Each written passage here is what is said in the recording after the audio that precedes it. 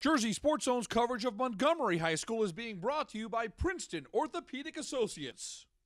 Montgomery and Watchung Hills, two programs with a lot of promise this season, duke it out here at Montgomery. Starting in the first inning, it's Montgomery who jumps out to the early lead. Kyle Kaminsky with the grounder through the infield moves Ryan McKenna over to third, and Tommy Denlinger with the Texas Leaguer picks up the RBI for the Cougars, who lead 1-0 at the end of the first.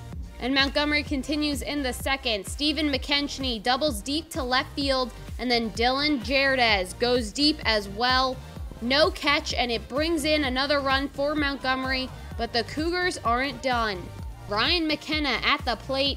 He gets underneath that one, and oh yeah, it has the distance. A two-run homer for McKenna, and the Cougars lead 4-0 at the end of the second. But the fourth inning would be a big one for the Warriors. Trailing by just 2, Tyler Riley singles to center. He picks up the RBI to make the score 4-3 Montgomery. With first and second now occupied, Andrew Martins doubles with a shot down the line, bringing in the tying run for the Warriors.